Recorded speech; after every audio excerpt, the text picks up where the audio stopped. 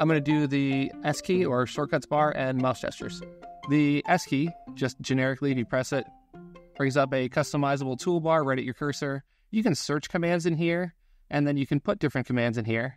If I was going to search something, we'll say as simple as move. I can find that item in here. I can do a move copy body.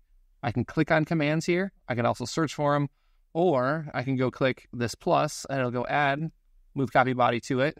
I'll research that same one just so we get the same results. And if I go pick the eyeball, it'll also go show me, move the mouse exactly to where it is. So pretty much everybody can find it with a nice flashy red arrow.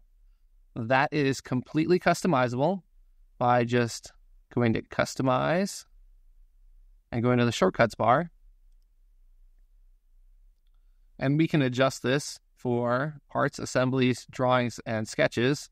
And just by picking on the different ones, you can see the different commands. Back on our part one, we can see there's our move copy body we added. I can take this and adjust the length. I needed this to come out, or if I wanted it to go down, you can make it kind of look exactly how you want. Go add commands this way too, or do them as they're happening.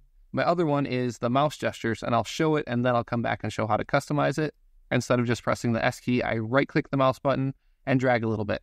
And then there's different commands. These are just views, and this is again different. If I switch my modes to sketch mode, and I drag my mouse gestures, I have my different commands there too. Again, if I press my S key, you can see the customizations there or changes. I'll go back out and customize my mouse gesture. And here we can make some awesome customizations. Can change this from as little as 2 to as many as 12 gestures. And when you pick those, that updates the wheel here on the side. We can search for commands here. Center line is one that I personally like to use a lot. And I'm going to go take this and I'm going to add it on my sketch one and place a circle, and it adds it in there. If I want that same one somewhere else, like on my drawings, so that I have line and center line the same, I can just hold Control, click and drag and bring that down, and it adds it there. Otherwise, just by grabbing something off, like section view, I can just set it in its place, and now there's nothing in that one. And then there's more. If you hit print gestures, you can go print this wheel off and have that copy to go put up on your desk next to your monitor. So when you're trying to learn your mouse gestures, you have that all available. You don't have to try to remember where 48 different gestures are. When you combine these all together, they can make you faster. They make it easier. You're not having to move your mouse around a bunch.